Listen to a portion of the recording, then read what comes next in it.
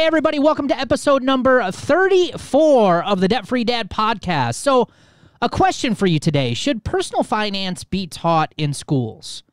Now, there are so many people that I've spoken with over the years that say they would be much better off if they took more money-related subjects in high school and even college. But is teaching personal finance in schools a good idea? And is that really the solution to the money struggles in today's society? We're going to be talking all about these questions on today's show. Stay tuned. Welcome to the Debt Free Dad podcast, where we're helping normal, everyday people learn how to save money and kick debt so they can live a happier and stress-free life. Now here's your host, Debt Free Dad, Brad Nelson. Hey, how's everyone doing today? You can find me on Facebook, Pinterest, YouTube, and Instagram. Just search Brad Nelson, Debt Free Dad, and welcome to today's show. So, this whole conversation about how to fix the current financial dilemmas that most people are facing today usually goes back to education. And we share a lot of common statistics here on this show. And if you've been listening to our show for a while, you've heard these before, but we're going to share them again. And here's what the problem is. And this is why this conversation of, hey, does education play a part in how people are handling their money as adults? And some of the statistics that we share is, number one, 78% of people right now are living paycheck to paycheck, according to CareerBuilder.com, which means about almost 8 out of 10 households are depending on their next paycheck to survive. According to a Go Banking Rates survey done back in November of 2019, so we're talking less than a year ago, probably about 8 or 9 months ago as the time we're recording this, 45% of people reported that they had $0 in a savings account, and 24% said that they had less than $1,000. 2/3 of Americans can't pass a basic financial literacy test, and that's according to the Financial Industry Regulatory, hang with me for a second, we're still going, Authority Inc.'s Investor Education Foundation's most recent study of the financial capability in the U.S. Man, is that a tongue twister? And then, according to the American Psychological Association, money and personal finance are one of the common causes of stress and anxiety. And we've had a whole show talking about how finances can cause a lot of stress in your life, and then how does that stress affect other areas of your life. Make sure you check that out if you're interested. And then lastly, money and personal finance are one of the leading causes of money fights in marriages, and it's also one of the leading causes of divorce in the United States. So the question really is then what is the solution? What's the ultimate solution to this? And the answers for a lot of people are typically, hey, we need to be doing better education, which, surprise, surprise, that's what this show is really all about. It's really just helping you with the basic fundamentals. But let's push this further. Is education in, say, even in elementary school, middle school, high school, college, are these really the answers? I think those are the immediate knee-jerk reactions. Wouldn't you guys agree? I think we've grown accustomed as a society in general, especially in the United States, is we just pile more on teachers. I do feel bad for them sometimes because it's like everything that we seem to need, or we feel like the kids don't have enough of, we just expect the schools to fix that. If they go to school and the teachers teach them these things, then they'll magically get better at those things if we keep just making the teachers teach more stuff. Well, I think they could get rid of some of the subjects that are in there, though, and put in some financial teaching, education, because some of the subjects, they don't need them later on. That's just my opinion. Give me one subject in high school that you don't use today, Amber. English. No, just kidding. Geography? Like, you could teach a financial course all around that, and you don't need geography unless you're going into some sort of field that might need it. Yeah, and it's funny. When I went out, I did a tour last year with a company that I partner with, and when I would get on stage, I asked every audience, I went to about 20 cities, and I asked every audience before I started my conversation with them, and I said, how many of you would much rather have taken a personal finance class like we're about to all go through than, say, like advanced algebra or trigonometry or some crazy science classes that you just never really used for where you're at today as an adult? And almost everybody in the room raises their hand.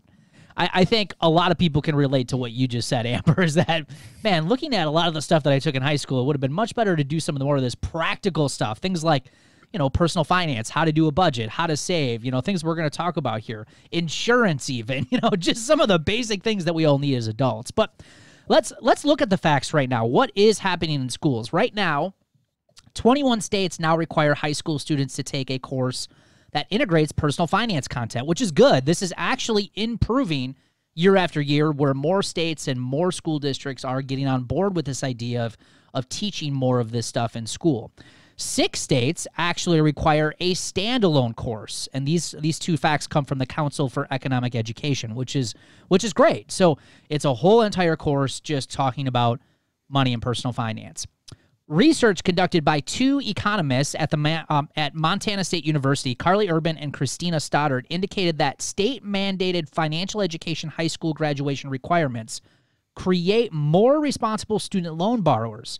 It increases applications for aid and the likelihood of obtaining grants and scholarships, and their analysis finds that more students finance their educations through low-interest federal Stafford loans, and fewer students rely upon high-interest credit card debt.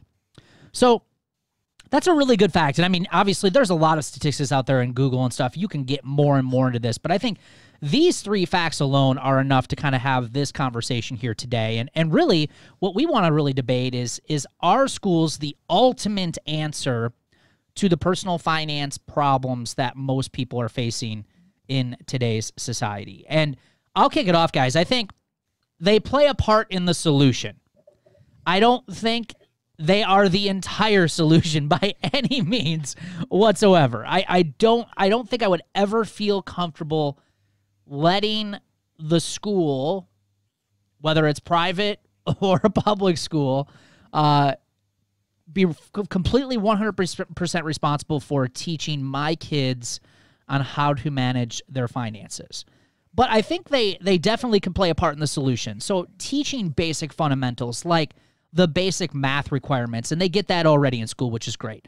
But talking about things on how to figure out like what you're going to pay in interest on loans and debt, saving, what is compound interest and how does compound interest work for you today? And how does it work for you, more importantly, in 40 years when you consistently save month after month, year after year, and you start working towards things like retirement? Investing, balancing a budget, balancing your checkbook. I mean, I think all of these things are really great things to share, but I don't think that's the only thing that's going to help people change their personal finances and help them in life. No, but it's definitely, like you said, it's a great start. It's somewhere to start from. And that's like anything, though, that they teach in school or preschool or wherever. You don't want them to be raising your children. They're helping. But we've got to ultimately step in and be that deciding factor, that person that's going to help them, guide them through life to be financially free. Yeah, it's hard for me because I'm one of those states where my kids have been in a personal finance course in high school, and the stuff they would come home and say, especially after kind of going through this, getting out of debt, being really focused, it blows your mind about what they're actually being taught.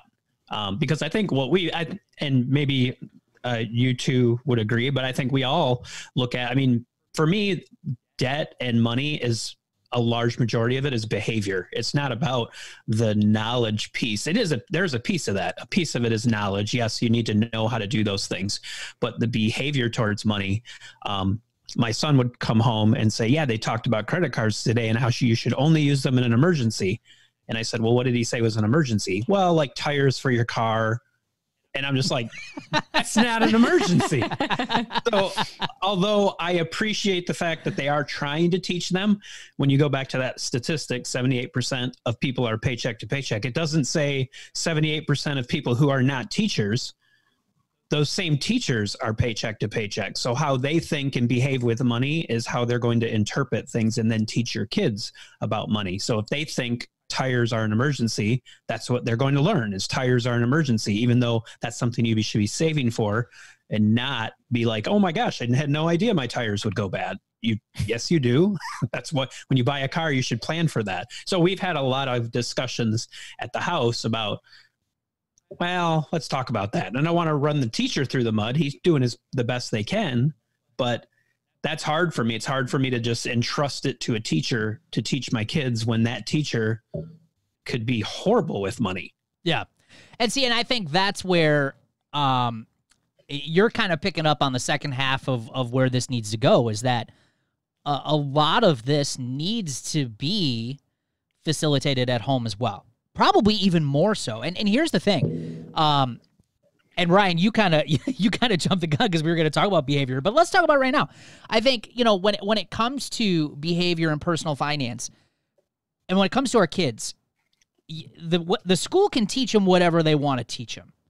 You can verbally teach your kids whatever you want to teach them, but they are going to learn more by watching you than they are by anything you're going to tell them or anything a teacher's going to tell them. So that's why I think school is a part of it, but it isn't the most important part of it. The most important part of it is at home. It's like you, Ryan, saying that we got to sit down and we got to have these discussions about what you just learned in school, about, hey, credit cards are used for emergencies, and this is what they said was the emergency. It's like, no, it ain't. And here's why that's not right. And I totally agree with that approach. I think that's the approach. Those are the conversations that need to be having at home. But here's the thing. Let's say you have that conversation. Let's say the teacher tells him that at school, but then you turn around a week later and you have an emergency and you pull out a credit card and you use a credit card. What do you think is more teachable to that kid? It's the action. It's not the words that were used to tell him, So that's where this all kind of comes into play with what we're doing here on this podcast and what could be done in schools. It's got to be a joint effort. It can't be, well, it could be just staying at home, but I think it could be really helpful if it was also taught at schools, and you're hearing it from both sides for sure. I don't want to put it out there teachers shouldn't teach it. I mean, I think they can do a phenomenal job at teaching it. I just think that it's just, there's so much at play here when you think through especially in the US, we're just a debt-based economy. I mean, the whole economy is based on people going into debt. I mean, that's how, if everyone tomorrow said we're not going to do any more debt, our economy would have a really hard time with that switch. Yeah. And so I think when you look at how schools are funded, how, they're funded by the government from local, state, they usually don't have any money. So when those teachers are going to get resources to teach, they're going to find resources that are free. And a lot of those free resources are, guess from where? Yep. Discover Card would be more than happy to give you a free resource to teach your kids about money. And guess what? It's actually decent stuff, but it is always going to be geared towards how to borrow and go into debt. It's never going to be about how to do what we say in this podcast and be debt free. That's correct. 100% what it's going to be geared towards. Correct. Absolutely. And in my opinion, if they wanted to properly do it in schools, and this is why I think it would be difficult, because a lot of schools run into budgeting issues, being able to pay for a lot of the curriculums and things that could be offered. And who's there to step up? Just like Ryan said, the financial industry will step up and they'll put the curriculums together. And that's where I think that the information then starts to get a little misleading. A perfect example of this is my son, Noah, who's now 10. He was in second grade. He brought home his second grade social studies book. And in the social studies book is very similar to what Ryan's son's teacher told them, but he was talking about a story about a farmer and how the farmer was paying for his goods and ran his farming business. But then towards the end, it said that the farmer ran out of money and he had to use a credit card to make a purchase. And then that was the end of it. Right. But it didn't talk about the risks of using that credit card. It didn't talk about interest rates. It didn't talk about what happens if you don't. Brad, we're in elementary school. Yeah,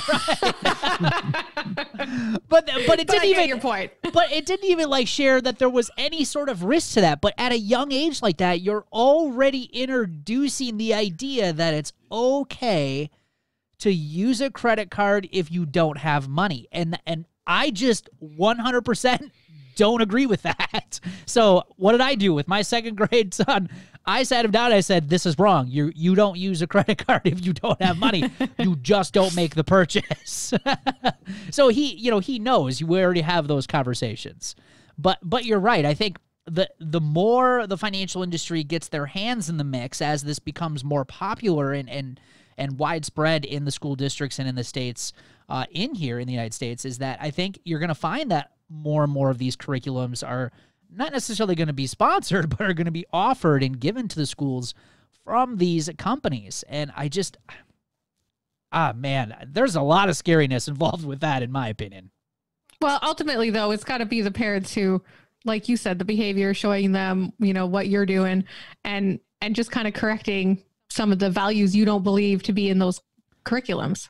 Yeah, I totally agree. I think that's the challenge, is you just can't turn a blind. You can't expect schools to do it and then turn a blind eye and think that fixed the problem, because, I mean, yes, it might give them some information, but typically information isn't what I was lacking. I needed to stop going to Disney World and charging it every time. Right. And I think, when it comes to the relationship between school and home, I think both sides are failing right now. Obviously, it's not being shared enough in schools, but it's also not being taught enough at the home level either. And I know this from our own personal experience, but also just from working with thousands of people that have gone through Roots, talking to people over the years, and a lot of them say, Brett, I was never shown how to save. I was never shown how to budget. I was always taught that debt was normal and that when you wanted to buy things, you were always going to have payments. And that's going to be where a lot of the lessons are going to be learned, is at home. So as we talk about this idea of education, here's the other thing, guys, and I didn't even put this in today's notes, but it's something for everyone to consider that's an adult that's out there right now. And this is one of the reasons why we do this podcast, is that education doesn't stop after high school and college. And I think we've got to get that through our heads as adults, that we've got to be thinking, especially when it comes to one of the most important resources that we have at our disposal, which is money. We've got to be committed to educating ourselves about this resource. We've got to be committed to learning more about it. How can we use money to better our life? And if more adults were committed to that type of mindset and mentality, I think we'd see a lot more people not struggling with money. But it just comes down to a lack of accountability and a lack of just self-education. And I think, again, it starts in school, and I think that's where school can help, is that if school is already teaching this stuff as you get out to high school and college, I would want to say that the more you've already been educated, the more you're going to want to learn about it as you're an adult, because you're going to see how much that education has helped you start out your life. So, Ryan, let's go back and talk a little bit about this whole, behavior thing you brought up. And like I said, you kind of jumped the gun because it was the last point of what we wanted to talk about here today. But Ryan's right. Money isn't about math, and it's not about just these basic concepts. It's really all about your behavior and your relationship with money. And I think one of the best places to teach that behavioral side of money is at home. And things like patience, having the patience to save up and pay cash for something. Things like contentment. And this is something I'm working so hard with our kids on. Well, no, I wouldn't say Avery yet. She's not even 2, but she'll be there too. But Noah, I mean, it's like he's always thinking about the next thing I get, the next thing. It's like, dude, you need to just appreciate and be grateful for what's like sitting right in front of you, and stop always looking for the next thing, or you're never going to be happy, right? But contentment, things like sacrifice, understanding that there's opportunity costs with purchases, delaying pleasure, gratitude. And again, all of these things are learned behaviors that you can easily share with your kids as they're young and as they grow up to be adults. And I think this is probably, it is the most important part of money and personal finance. I've said this a lot on here, but my oldest just paid his first semester's college tuition.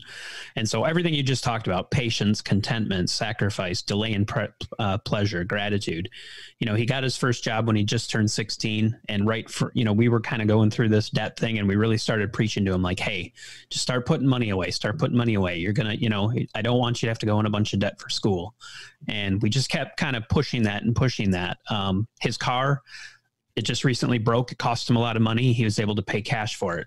And he's just like, man, I can't wait to get a new car. But he's like, I don't want one right now because my goal is to get out of school. And so for us, it's been very it's just very encouraging to us to know that we've kind of instilled those values.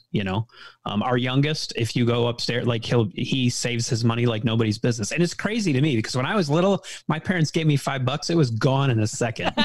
I mean, I was at the convenience store buying candy and playing arcade games. I mean, I couldn't keep money for nothing because I didn't learn those habits. But I mean, all of that is, I mean, it's really what we've been preaching at home, and to watch our kids to be able to model some of that behavior now.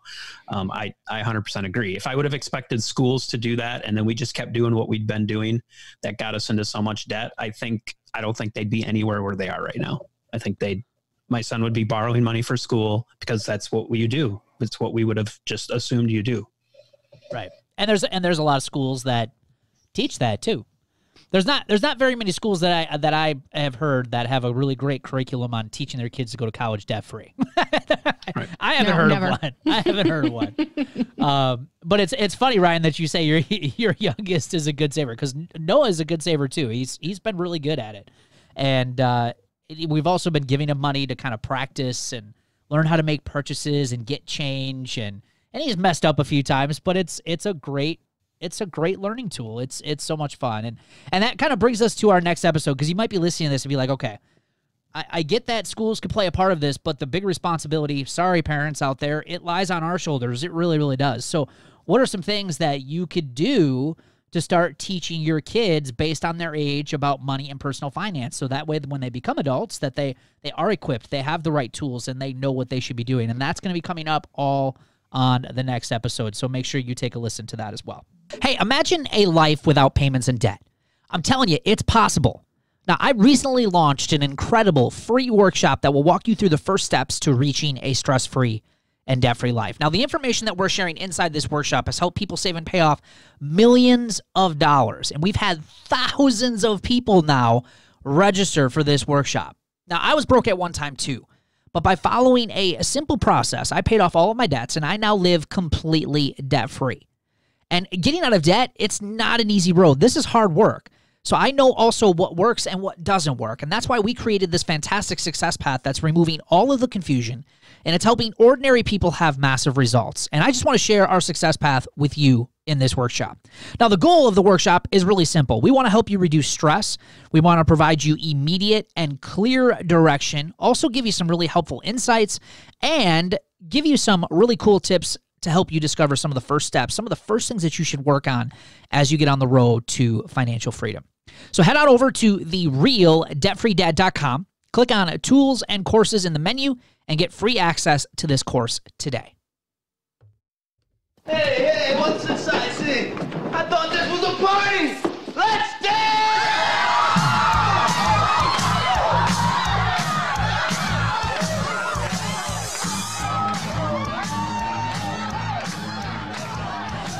All right. It is time for the celebrations of the show. And remember, these celebrations are all people who are working that same success path that you just heard in that commercial and are reaching financial freedom. We're going to kick it off with Vona Sue Robbins Haynes. We set our monthly budget for the first time ever. Congratulations to you guys.